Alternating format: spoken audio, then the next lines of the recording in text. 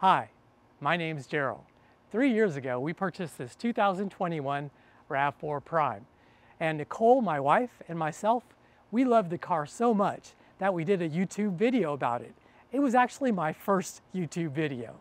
So after 3 years, I'm now going to give a long-term review about the RAV4 Prime.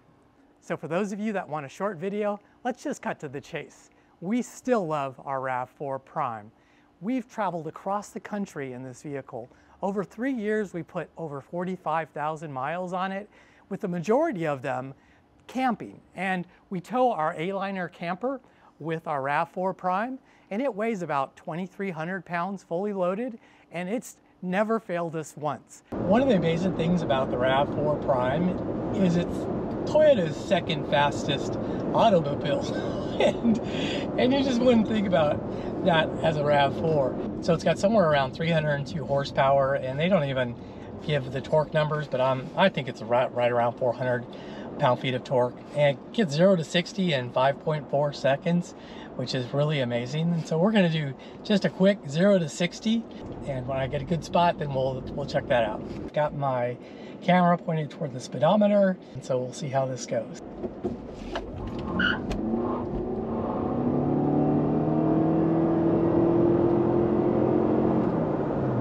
Go. So we actually did multiple spins on the wheel, so that was pretty cool. Really suffering to get traction back there, but it's a lot of fun to drive around town for sure. So Toyota has always been known for its reliability, and the RAV4 Prime, it certainly lived up to the reputation. All I've basically had to do is take it in for regular oil changes. Not one single glitch, no problems at all with the car, and it just keeps chugging along. So in regards to any sort of battery degradation, even after 3 years, we're still getting the same amount of EV miles that we did when we first got the RAV4 Prime. My wife, she travels back and forth to work on a commute, and it's right around 48 miles, and she easily gets to work and back without having to use any gas at all. So when we take long trips and go camping, we usually get anywhere between 35 and 38 miles per gallon. Now when we tow, that number does drop a bit, so it drops to about 25 miles per gallon, but I still think that's pretty good.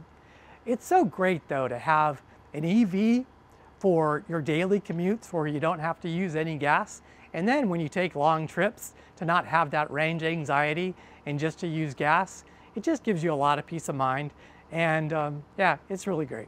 So one of the great things about the plug-in hybrid technology is you don't have to add any special infrastructure in order to charge your car.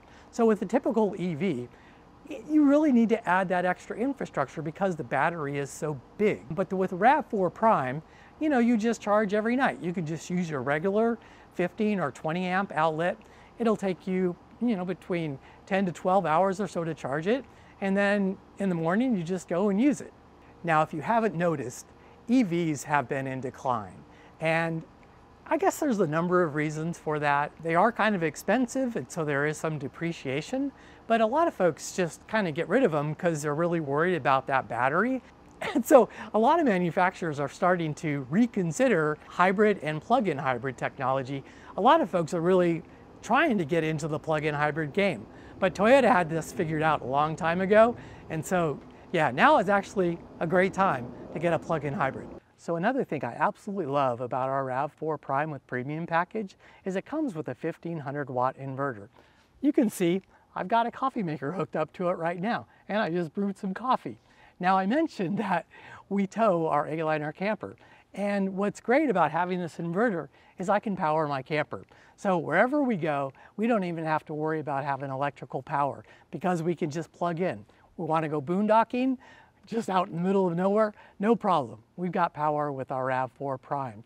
And what's great about it is it's silent. So there's no noisy generator making a bunch of noise. It's just that clean, silent electrical power. And if we do happen to run out of battery power, and that could happen if we're running the AC for a long time, no problem. We just drive the next day, and if we're driving to a trailhead, we basically turn on charge mode, and that'll charge the battery right from the gas engine.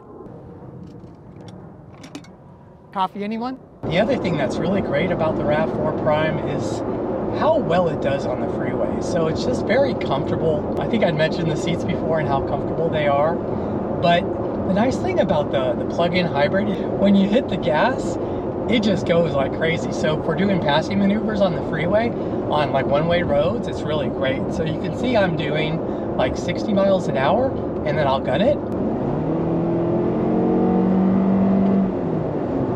It just knocks you back in your seat. It's really cool. So the interior of the RAV4 Prime, it's held up really well. And let me tell you, we beat the crap out of it. So when we go camping, we take our dogs and we go hiking. So the dogs get their paws all muddy, they jump into the Prime, jumping all over the place everywhere. And it's just held up great. Soft text interior on the seats. It's just like brand new, so comfortable, so easy to clean. Basically after our trips, we just kind of vacuum everything out and then wash everything down. And yeah, it just looks like brand new. So the next thing that I really love about the RAV4 Prime is just the overall driving experience. When you have a commute 50 miles or less, you're basically going to be driving in EV mode. And if you've never drove an EV vehicle before, you know, it's just so quiet and you've got that instant torque. It's really a beautiful experience. They've done a lot of things to the Prime to help with the overall driving experience. You've got acoustical treatment on the windshield, and so it makes the wind noise much quieter. You know, the cabin is much quieter. I think it has a combination to do with that acoustical treatment that I talked about, as well as the batteries being underneath the vehicle, which kind of deaden the road noise. And with the batteries down low, also gives the RAV4 Prime a very low center of gravity. Now, I wouldn't consider the RAV4 Prime to be like a sports car because it is heavy, but it drives very nicely. And the way the suspension is set up, it's just so comfortable, whether you're, you know, in the city commuting or whether you're on the highway driving like as a highway cruiser. I would invite you, if you have a Prime close to you, take the Prime out, drive the hybrid and drive the regular RAV4 and just see what a difference it makes. It's a lot heavier, so you can feel the weight, but it's so planted, and because of the fact that you have all that torque from the battery, the weight doesn't bother this thing at all. It's a great experience driving this vehicle.